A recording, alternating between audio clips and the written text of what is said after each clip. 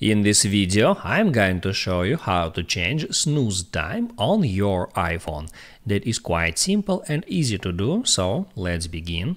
First let's open up Alarm app, and here I got an alarm, and let's say I want to change snooze time for that alarm. I can tap on that.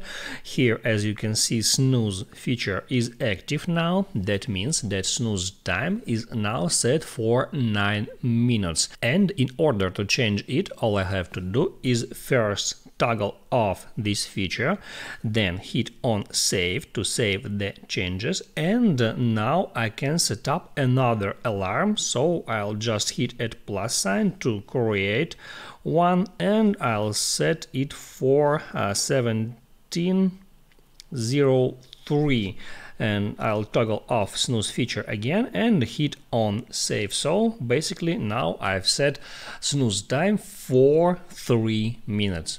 I hope this trick helps you out, so don't forget to like and subscribe.